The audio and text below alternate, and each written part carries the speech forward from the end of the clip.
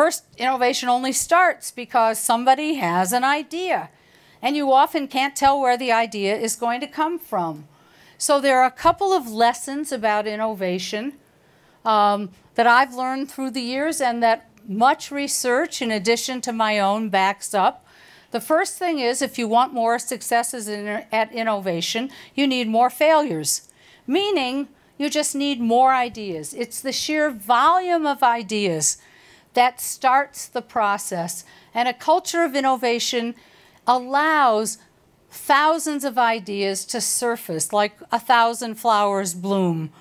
I find that also ironic because the man to whom Let 1,000 Flowers Bloom was attributed ran a very authoritarian regime. So I guess that's another one of, yeah, not that idea, not that idea, not that idea, but let 1,000 flowers bloom. Well, you do have to let 1,000 flowers bloom, and they won't all live. And you have to be willing to go on to the next one, but let them surface. And it's also true that innovation comes from unexpected places, unexpected sources, often not where you're exactly looking, and not where it's being ordered by the top. You know, in that era of stifling innovation, when the U.S. desperately needed to have its companies changed, I used to say, tongue-in-cheek, about participative management, that participation was what the top ordered the middle to do for the bottom.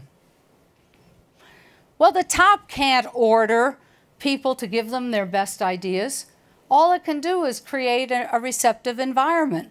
Otherwise, you have situations which we have seen in which people work for a large organization, they find an opportunity, a flaw, a piece of technology. That large organization isn't going to do anything about it, so they spend their time in that company dreaming up their own business, writing their own business plan, and then they leave to start it, and that organization that had nurtured them never gets any of the benefit. That goes on all the time. And it's not just that entrepreneurs would rather not be part of large organizations. In fact, large organizations, establishments, provide an awful lot of benefits to entrepreneurs. But the ideas have to surface. The ideas have to find a hearing. The ideas have to have somebody that wants to accept them.